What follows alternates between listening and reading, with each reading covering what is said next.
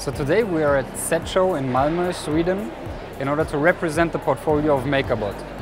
MakerBot is not only offering the 3D printers, as you may see it from other vendors in the market. MakerBot is offering a full ecosystem, including software, content, applications that you can use in order to come up with the content or improve content. And at SET Show, we're now trying to address our offering to the education market.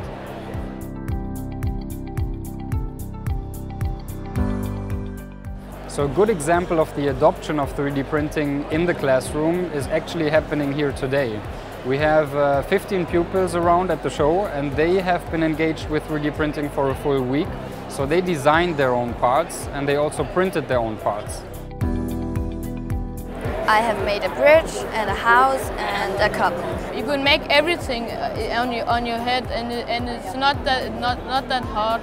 You're trying to design it on the computer, and then you're gonna print it out so you have it on your hand, and you can just look at it like what you did. You can be creative in your own way, and you can make whatever you want in just some time. It's just fun because you can make everything you want to, and it's creative and things like that. If you don't have the things you need, you could just design it and print it on your 3D printer. It's not only how do you teach about 3D printing, what is it and how can you use it.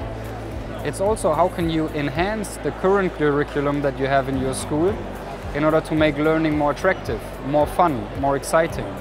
And this is how pupils can really use it and build their own stuff.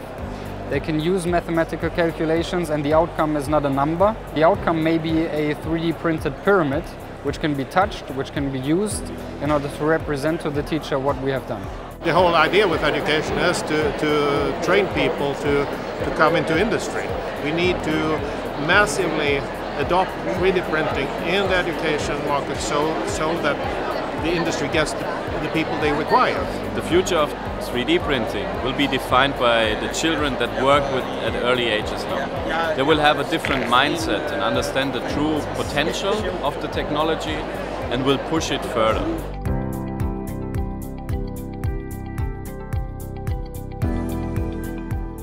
MakerBot in the Classroom is a handbook that we as MakerBot have developed in order to help educators and teachers to bring 3D printing closer to their students.